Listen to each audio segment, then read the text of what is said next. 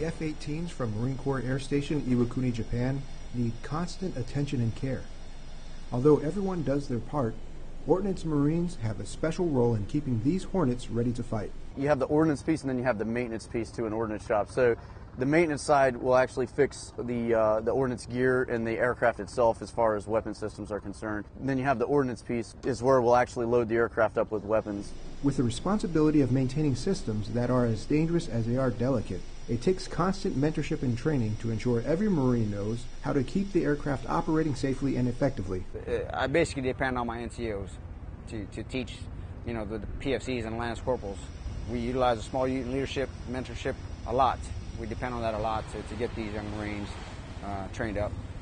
Marines in training learn quickly that maintaining combat readiness means maintaining these aircraft at all times. So what we do as far as night crew, maintenance-wise, we do all the maintenance and we prep for tomorrow's schedule. Pretty much that way, so when day crew comes in, they accept the ordnance and they won't have to spend time testing the equipment. To keep that balance and flow of effort between both night and day crews, Marines here rely heavily on small unit leadership and training. We constantly have new guys coming in, and for me, it's just learning and picking up more knowledge from the senior NCOs and then passing out knowledge down to the junior Marines.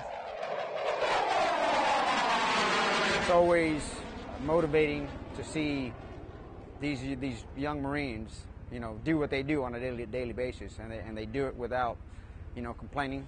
They put up with the heat, they put up the humidity, and the ever-changing schedule, and they know what they have to do and they accomplish it.